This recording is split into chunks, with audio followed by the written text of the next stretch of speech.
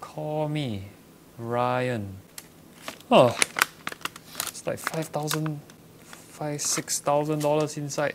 Yeah, I got the envelope with the Oh, you got new PC, like the 4K PC, the white color. You don't want white anymore. Okay. So you want this for video editing? Yeah. Gaming? No. Okay. Do you want to wait like 2 more months because there's a... No? Must be today? But it's a new CPU? Oh, must be today. Okay. Okay, I see what I can do. Yeah. I guess we got some money to go Sim Lim Square with. So right now I'm at Sim Lim Square. I have my 5K, not my 5K, it's Ryan 5K. And I'm thinking, should I get the AMD Threadripper or the Intel i9? So there's a thing that says that when you have the Threadripper, it's better for RAID footage, which we have a RAID camera. That's a dilemma. We're gonna see the price and we're gonna see which one is better. I guess we can get an AMD just for a variety. The PCs at the office is already Intel. Then, should we get a 2080? Or the 2080 Ti. It's a $500 difference, but then again we got see whether we got enough like cash. Yeah, it's still open. Yeah, right here. Haha. Remember this shop? So in a way, right, this video is gonna be like that 4K video we did 2 years ago, close to 3. And I think maybe they still recognize me. I don't know. The reason why I still like to build my own PC is because of the customization and I know what I'm buying, I'm not getting cheated and all this kind of. And a little tip for you for shopping for PC parts, it's good to be flexible with your parts if you can. Because some parts are just readily available. Because for our case, we needed the Samsung 970 Pro M.2 1TB SSD. Not a lot of people would buy. So it wasn't readily available and the whole shopping experience took longer than usual. 3 hours. So okay, today's damage is $5,830. I went a bit over budget, but I will explain it later in the video. And on Instagram, I actually asked y'all to guess the price of all the parts, and one person almost got it right. Fortnite Pro Skills, $5,810. Good job. You didn't really get there, but you're the closest, so I guess you don't win anything. So I'm back in the office. I decided to get Ryzen and the 2080. So there's no 2080 Ti, no Intel. Quite excited to build this. Yes, one thing I want to mention. This is the first time I actually bought a Ryzen Threadripper. And the Ryzen Threadripper it's huge. It's like very wide. It's rectangle CPU. And it has its own motherboard that has its own bracket and socket. When I open up my CPU cooler, where's the bracket for it? Because they didn't come with it. And I was searching online like for a good 15 minutes and I realized it actually comes with the CPU. The unboxing experience is actually pretty awesome. Look at that. Below here is a kit with the bracket. Look at that, it's a bracket for the mount right there. One more thing is that the motherboard itself has like star screws. They actually provide the screwdriver for the star. I thought that was pretty cool, so now it's just me explaining my parts. Then after the parts, you're gonna see a time lapse of me building this. First up, the CPU. AMD Ryzen Threadripper 2950X. 16 cores, 32 threads. It was either this or the Intel Core i9-9920X, which is a little more expensive, has 12 cores. But I know it's not all about the cores, it's not all about the speed. But I think that really made my decision was Ryzen seemed to have a better performance on RAID footage, so I decided to go for that. And pairing it up with the NZXT Kraken X62 all-in-one CPU water cooler. GPU, we went with the Zotac Gaming 2080. There was really no reason to get the 2080 Ti, so 2080 was more than good enough. For the motherboard, I got the ASRock Taichi X399. It's not the one I wanted, but it was readily available and it has everything I needed.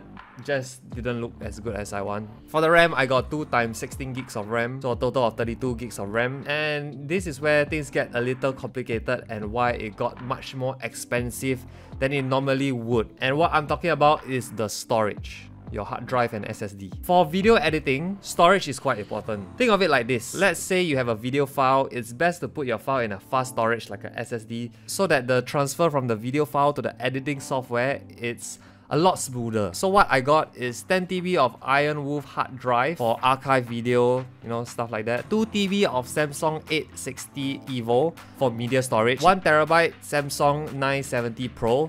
This is the one that is expensive.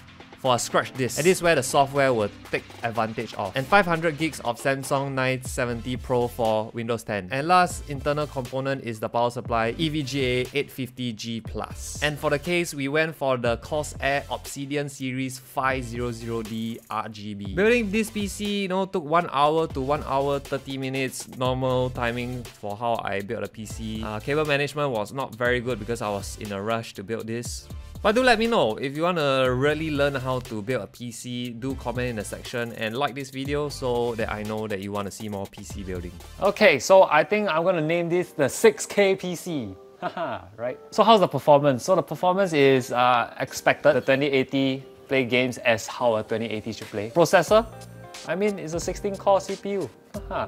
I think the thing that is interesting is 3 years ago when we did the 4K PC, the type of processor we bought was the same price. I mean, although it's a 2K difference, the reason why this is more expensive is because of the storage. The SSD we bought, the M.2 SSD, that's why it's a bit more expensive. And it's really more for the Premiere Pro, the editing software. So comparing with the white PC, legit the same price, but we get 16 core compared to the last 8 cores, or is it 10 cores? I forgot. It's so interesting, 16 cores, 32 threads, that's mad. 3 years ago, that would be like 20K. I think one more interesting thing is how is this compared to the Mac Pro 2019? It's just announced. While building this and testing this, they just announced the MacBook and the price for 8 cores, 16 thread with 256 SSD memory, storage.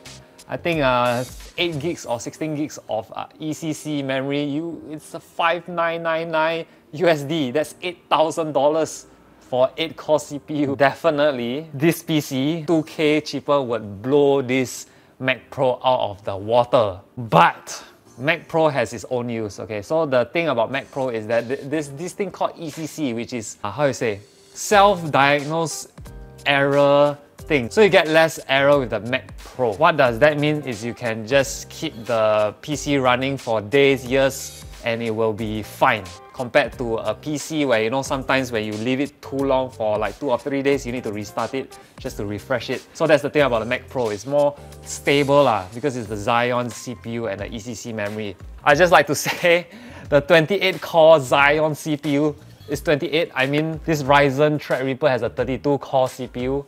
It costs about 2.5K Sing. The one that Intel has, the Xeon 28-core, costs $22,000 just for the CPU. We're not talking about the motherboard or anything. But in another way, Xeon has its own use. Xeon is more for servers and stuff, so cannot compare. I mean, no one needs a Mac Pro. 99.999% of people don't need a Mac Pro. 90% of people don't even need this. Majority can just buy a i9 9900K.